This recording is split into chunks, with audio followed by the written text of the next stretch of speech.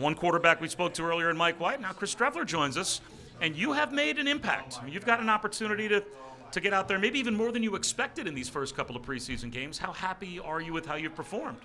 Well, I'm just always thankful for every opportunity I get to step on the field, whether it's practice or games. And, you just hope that you can bring energy and just try to make plays and, take it one play at a time. And a lot of times when you're getting out there, second half of these preseason games, there's a lot of guys that are just trying to make plays and, like I said, put good things on tape and bring energy to the team. So I'm happy that we've been able to do that.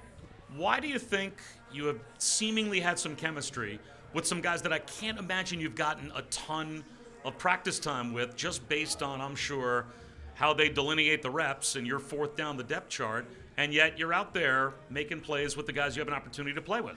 Yeah, I mean, I think that's just a combination of a couple things. Everyone just being dialed in on the playbooks and knowing where they're supposed to be. A lot of this offense is based on timing. So if guys are where they're supposed to be at the time they're supposed to be and my feet are where they're supposed to be, then, things should mirror up. And two, a lot of guys, not getting a ton of reps in practice. A lot of guys, pull me aside and say, hey, can we get some extra throws after practice? Let's work what we ran in practice and, just work the timing. And, even if it's top of routes, you can still see my feet and work those catches and stuff. So it's a combination of a couple things, but I'm just glad that it's paying off here.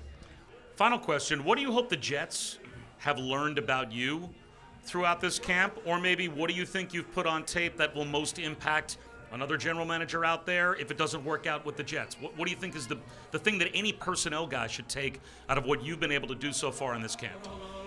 Well, I'm just focused on every single day, just trying to be the best that I can be and continue to improve. I mean, I think that's just the name of the game, especially this time of year, is trying to come out and work as hard as you can every day and embrace that grind of camp and try to get better. But, I'm just trying to be a competitor and bring good energy when I'm out there and just try to make plays just like everybody else. So, I'm just trying to take it day by day, and I'm excited to get back to work here, off day tomorrow, and then get back to it. Well done. It's been fun watching you play. Thanks. Yeah. Thank you very much.